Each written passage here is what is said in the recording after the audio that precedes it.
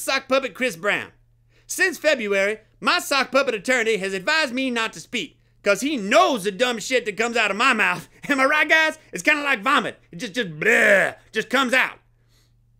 In the past few months, I have done a lot of searching for the best writers in Hollywood to write the speech I am now reading from this teleprompter. I want to express my deepest regret and tell you that I am sorry. I am so sorry that y'all found out about the shit I did to Rihanna. I mean, seriously, that fucked me up on the iTunes chart. I went from like #1 to #8. Ain't that some shit? But I want you to know I accept full responsibility for what my terrible fists have done.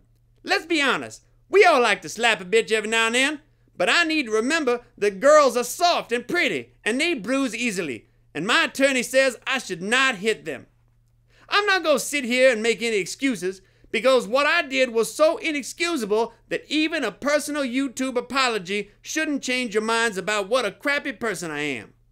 I wish I had the chance to live those few moments over again, because I haven't been jet skiing since February, and I love to jet ski. God has been generous in giving me great fame and fortune, as well as my powerful bitch slap. I have gotten advice from my mother, my minister, Mike Tyson, Bobby Brown, and Ike Turner. No one is more disappointed in me than I am. Except maybe Rihanna, because she's the one whose face got all pulverized and shit. Am I right? Yeah. What I did was unacceptable. I only ask that you forgive me. Oh shit, did I just say X? I meant ask. Damn, that's some subconscious shit right there. Like next I'm gonna ask somebody or something. Anyhow, I'm gonna get my shit together, because I'm a goddamn role model. Admit it. You gonna buy my new CD Graffiti, right?